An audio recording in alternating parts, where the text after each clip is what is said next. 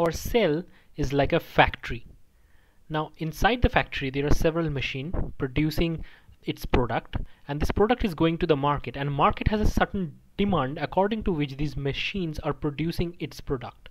Now inside of the cell also there are necessity of proteins in order to sustain the developmental, the growth, and also the physiological processes of a cell.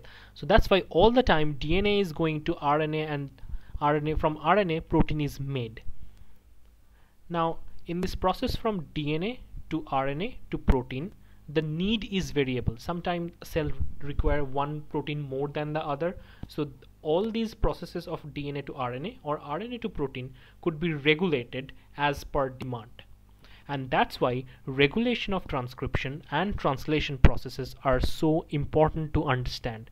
In this video, we would talk about transcriptional regulation. Just like a fan has its own regulator, and turning the regulator we can change the fan speed, a transcriptional machinery, that means from DNA to producing mRNA, also has regulatory mechanisms. Some regulatory mechanisms are trans-regulatory mechanisms, which are protein-based or based on transcription factor binding, and some are mediated by cis-regulatory elements, which are also present in the DNA nearby the gene or far away from the gene. And I'm going to talk about those cis-regulatory elements in this video and how they regulate transcription. Now here is a typical simplified diagram of a gene where yellow is the gene body, and now the first regulatory element to talk about is a promoter. Now promoter is a short regulatory sequence just near to the gene body, either at this, and where the RNA polymerase II bind and transcription initiation happen. For transcription to initiate, at least a minimal promoter should be there. Apart from promoter, there are other sequences known as enhancers.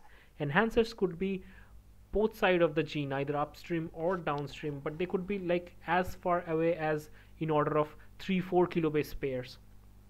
And still they can regulate the gene expression from a particular gene promoter and from the gene body. So how does enhancers work?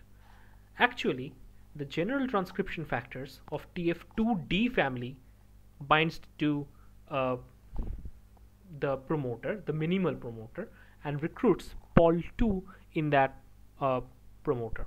Now upstream enhancer elements bind to specialized transcription factor. Specialized transcription factor can interact with cofactors. Now these cofactors could be either co-repressor, or some cases these factors could be coactivators. If it's a coactivator, these upstream enhancer sequence undergoes a DNA folding mechanism such that these cofactors and specialized transcription factor can interact with this Pol2 complex and thereby regulate the frequency of translation, or how frequent or what is the speed of the transcription would happen. Now inside of the cell, the DNA is not free. So DNA is in form of a nucleosome arrangement. So here I'm showing a gene X and two enhancer of it, gene A and gene B. Even though gene B is pretty far away from this particular gene X, enhancer A and enhancer B, both of them has certain amount of influence on the expression of gene X. Now I need to show you guys the different chromatin states of an enhancer. Enhancer is active when the enhancer is accessible to specialized transcription factors. That means the nucleosome is somehow translocated away from that enhancer region.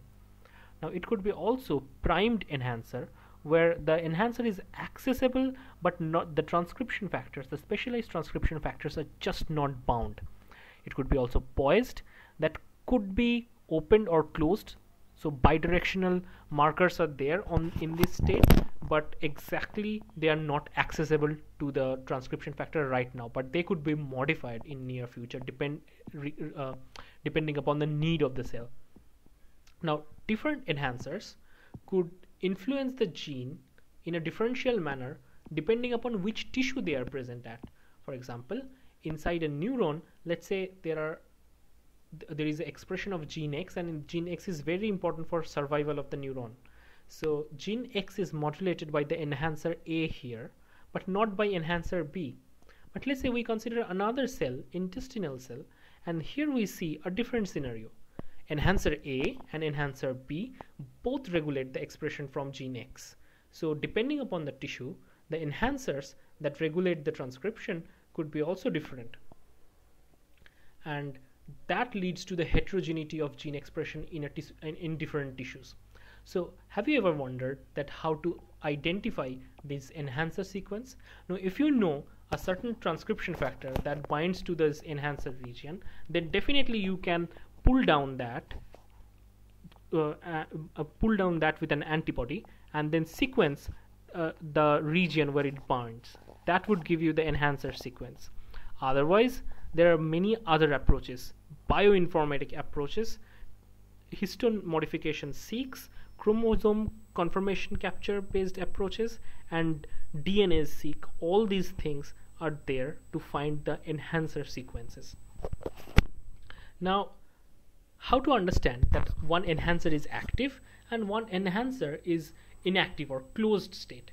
So in an open state, there are specific